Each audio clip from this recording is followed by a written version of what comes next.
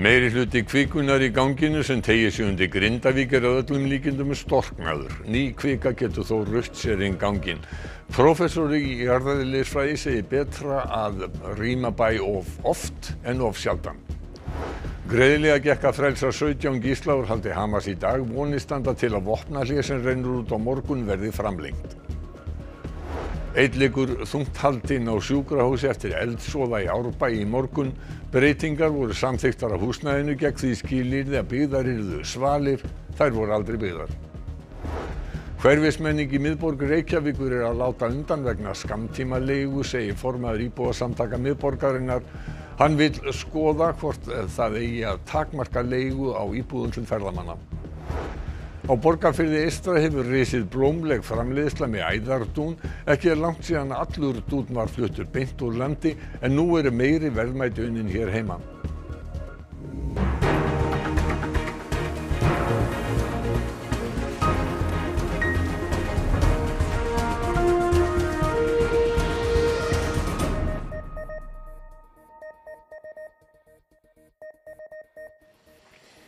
Gott kvöld. Líklegt að 90% kvikunnar frá Svartsengi sé storknuð. Prófessor í jarðeðlisfræði segir best að fara rólega í sakirnar þegar kemur að flutningum fólks aftur heim til Grindavíkur og taka enga óþarfa áhættu.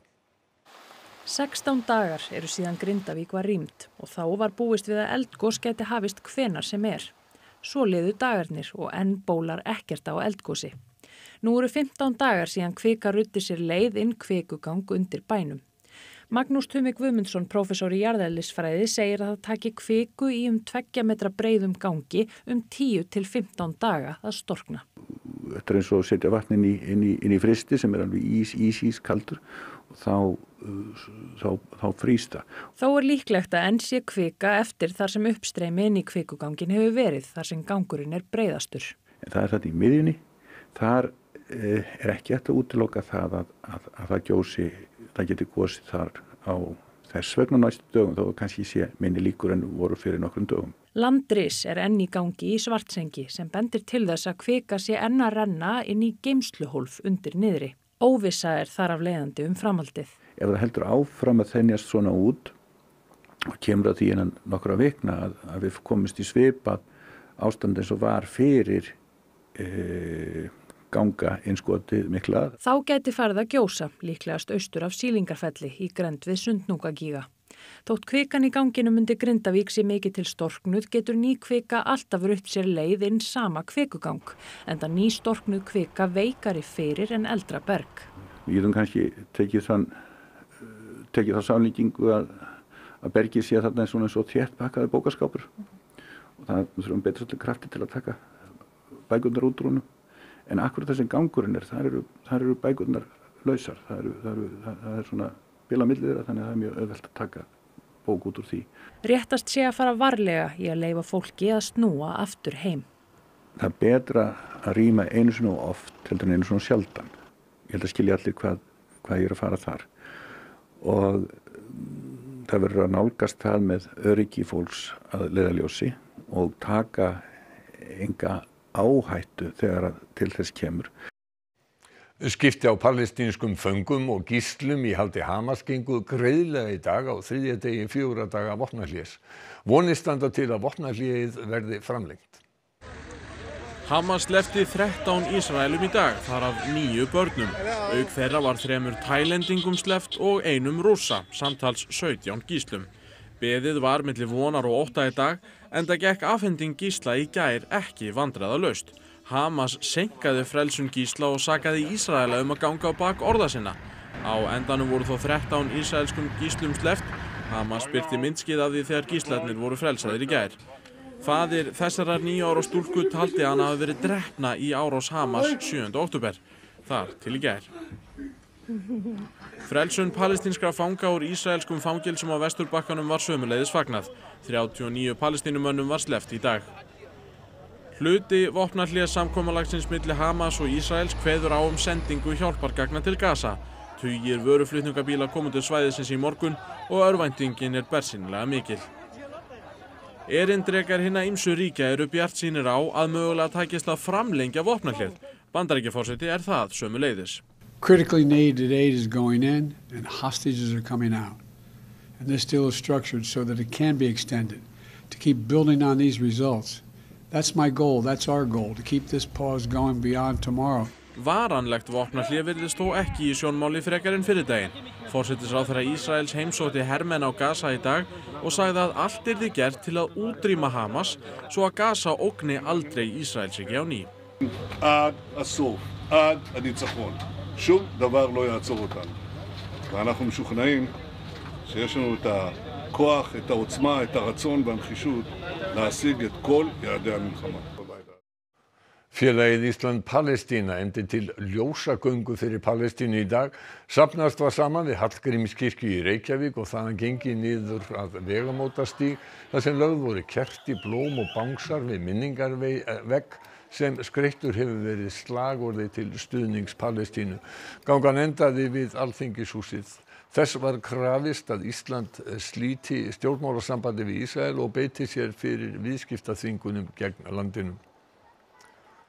Einn liggur þungt haldinn á spítala eftir eldsvoða í Stangarhyl í Reykjavík í morgun. Aðeins ein flóttaleið var úr þeim hluta hússins sem brann. Tilkynningum eld í Stangarhyl Þurfi í Árbæ Reykjavíkur barst snemma á 7. tímanum í morgun. Mikill eldur var í húsinu þegar slökkvilið bar að garði. Mikill hiti og reykur og ekkert skyggni og bara erfitt að aðtapna sig. Það tók smá tíma að finna út hvar hann var, það var svo mikill reykur og hiti að inni. En það hefur tekið kannski svona kortur, 20 mínútur. Og var eldur þá inn í íbúð eða einhverju sameiginlegu rými? Já, þetta lítur út að þetta hafi verið inn í íbúð en eins og segir, það er ekki alveg á hreinu ennþá hvar hann var náttúrulega. Slökkviliði bjargaði einum út úr húsinu og 2 komust út við illan leik. Þeir voru fluttir á slysadeild og einn þeirra þungt haldinn. Í húsnæðinu býr fjöldi erlendra verkamanna í 2 samtengdum byggingum. Fjöldi íbúa í þeirri stærri á Reyki en einn þeirra sem fréttastofa hitti á vettvangi taldi að þar byggju 50 manns. Þar var engin eldur en íbúar vöknuðu við brunavarnarkerfi og fóru út. Það brunaveggur þarna á milli sem virðast að vera að skila sínu. Brunavarnir í þeim hluta hússins virðast hafa verið í góðu lagi en öðru máli virðist gegna þann hluta sem eldurinn kviknaði. Þar sem íbúðir voru fyrir 6 einstaklinga. Aldamótin var sótt að breyta efri hæðin í svokallaða húsvarða íbúð. Því var hafnað vegna þess að engar svalir voru á húsinu. Árið 2002 var umsóknin ítrekuð og lögð fram ný teikning með svölum. Sú umsókn var samþykkt með því skilyrði að byggðar yrðu svalir. Þær voru hins vegar aldrei byggðar og því einungis ein flóttaleið úr þessum hluta hússins. Í ár hefur ítrekað kviknað í iðnaðarhúsnæði sem búið í. Í október lést karlmaður í bruna á Funuhöfða.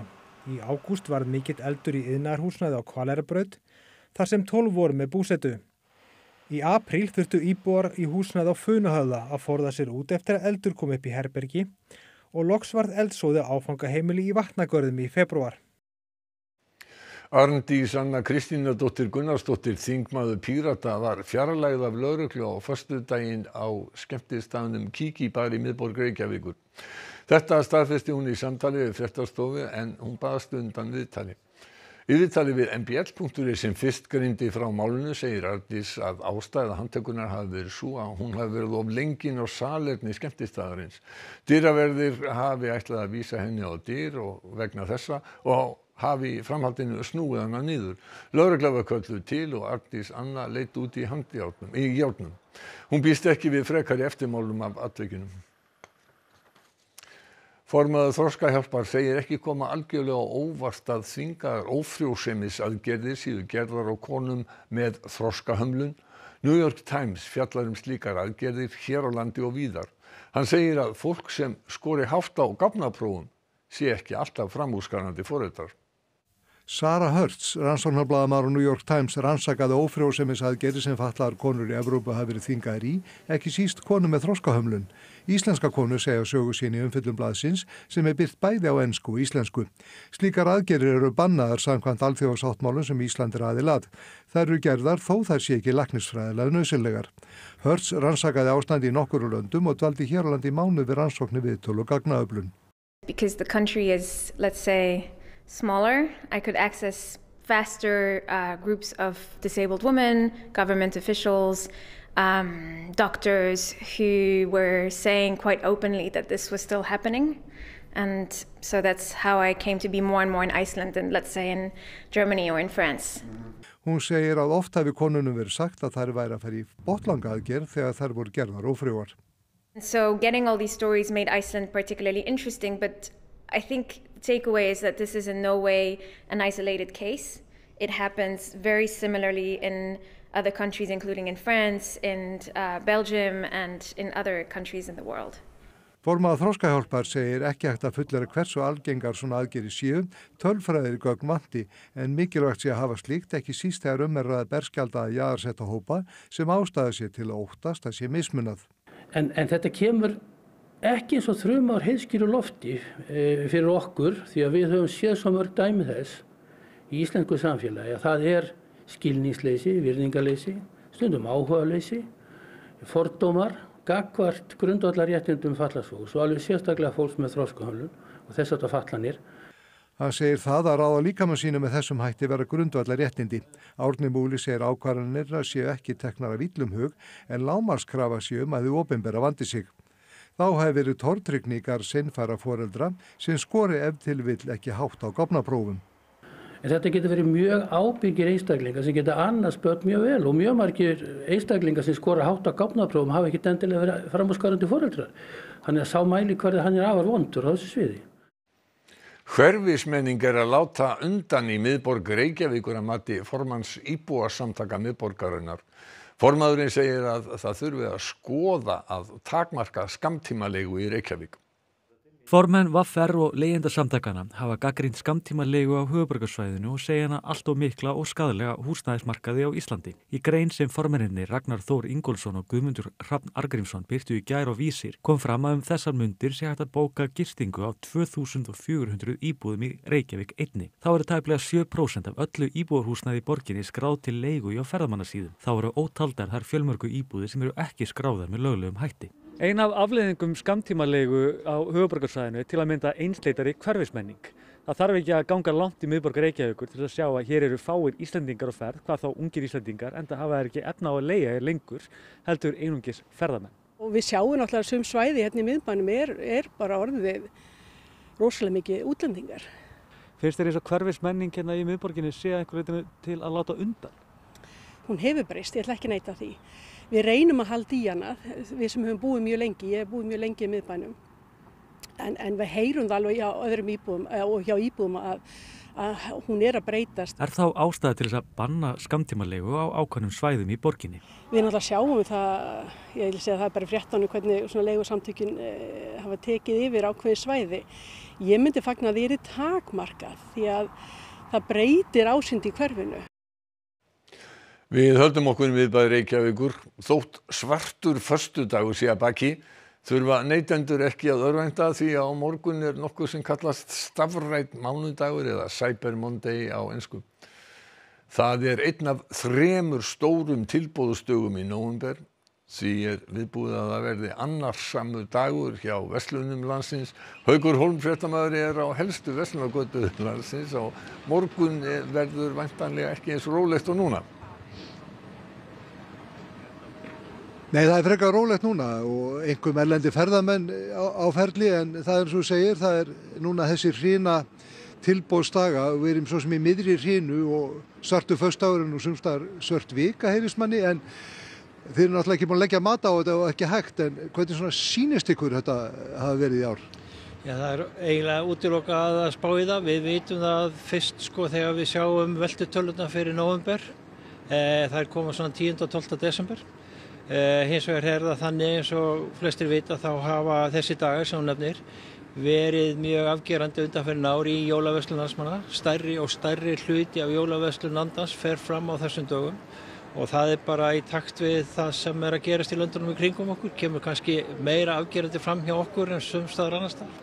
Já, þetta er raunveruleg jólaverslun, þetta er ekki fólk að kaupa fyrir sjálfsig, hún er komin inn í nóvember bara til að vera. Já, það er allt sem bendir til þess og þróunin hefur eindregið verið þannig undanfarin ár. Tölurnar, mælingin sem við gerum reglulega sýnir það afgerandi að bara fyrir kannski, 7-8 árum var eiginlega öll jólaverslunin í desember Undanfarin ár hefur þetta verið að þróast hans í þá átt að stærri og stærri og jafnvel helmingurinn af allir jólaverslunum fer fram á þessum dögum. Þannig að það er stóra breytingin. Við vitum að það er mikil verðbólga, háir vextir og ýmislegt lausir kjarasamninga framundan og fleira. Skynjið það hvort það hefur mikil áhrif á verslunina? Já, það er alveg ástæða til að ætla það fólk haldi að sér höndum frekar núna en verið hefur. Það er ákveðnar vísbendingar sem við sjáum það og eins og nefnir þegar lausir kjarasamningar eftir 2 mánuði rúma. Stór hópur fólk sér fram á gjörbreytt kjör á húsnæðislánum sínum innan skamms. Allt þetta hefur áhrif í þá veru að fólk hugsa sinn gang og kannski spara við sér frekar nýtt. Það kemur í ljós en í það minnsta stafrænn mánudagur, svokallar Cyber Monday á morgun og svo eins og kom fram í Andrís, það kemur í ljós í byrjun desember svona hvernig þetta virðist ætla að vera í ár. Takk fyrir það Andrés og Haukur og við ætlum til útlanda. Erfiðlega gengur að bjarga rúmlega 40 verkamönnum sem hafa verið innilokaðir í jarðgöngum í norðurhluta Indlands í 2 vikur. Ef framheldur sem horfir verða björgunarsveitir að moka með höndunum. Þegar aurskriða féll nærri göngunum fyrir réttum 2 vikum hrundi jarðvegur úr loftinu og 41 verkamaður varð innlyksa. Greiðlega gekk að bora gati í gegnum jarðveginn til að koma á sambandi við mennina og koma til þeirra mat, vatni og súrefni. En erfiðara hefur reynst að bora nægilega breið göng til að hefja björgun. Göngin eru 4,5 kílómetri. Loftið hrundi ekki íkja langt frá minni gangnanna sunnanmegin og skildi eftir sig 60 metra þykk skil. Stórt rör, sem hér sést, síðan notað til að dæla súrefni til mannana sem allir segjast við góða heilsu. Upphaflega reyndu björgunarsveitir að grafa lárétt göng í gegnum skilin með sérstökum bor. Það reyndist þó erfitt enda mikið af járnbraki í jarðveginum sem skemmt hefur tæki björgunaraðila. The drilling, the augering has stopped. It's too much for the auger, okay? It's like our auger is not going to do anything more. Viðbragðsaðilar hafa brugðið á það ráð að grafa í gegnum fjallið að ofanverðu, lóðrétt ofan í göngin. Það er þó hættulegt þar sem hrunið gæti ofan á verkamennina með skelfilegum afleiðingum. Gangi þetta ekki heldur verða viðbragðsaðilar að moka með höndunum. We're looking at, as we've always been, multiple options, but with each option we're considering how do we make sure that 41 men come home safe and we don't hurt anyone. Framleiðsla á æðardúnssængum gengur vel á Borgarfirði eystra og hefur verið byggt nýtt og sérhæft húsnæði til að vinna dúninn. Ekki langt síðan að allur dúnn var fluttur beint úr landi. Nú eru meiri verðmæti unnin hér heima úr þessu einstaka hráefni. Hér fyrir framan okkur erum við með 1 kíló af æðardún. Það er náttúrulega stundum talað um eitthvað sé létt eins og fjöður en í æðardúnum eru nánast engar fjaðrir. Þannig hann er léttari og þess vegna erum við með þetta gríðarlega magn, 1 kílói. Fyrirtækið Íslenskur dúnn var stofnað á Borgarfirði fyrir 4 árum og er gott dæmi afrakstur af verkefninu brothættar byggðir. Þar er æðardúnn, fjaðratíndur og saumaðar sængur og koddar, mest til útflutnings. Í nýja húsnæðinu er allt komið undir eitt þak og framleiðslan hólfuð niður. Fínir dúnn hnoðrar svífa því ekki allt og setjast á sængurnar. Og glerveggirnir henta vel því margir eru forvitnir.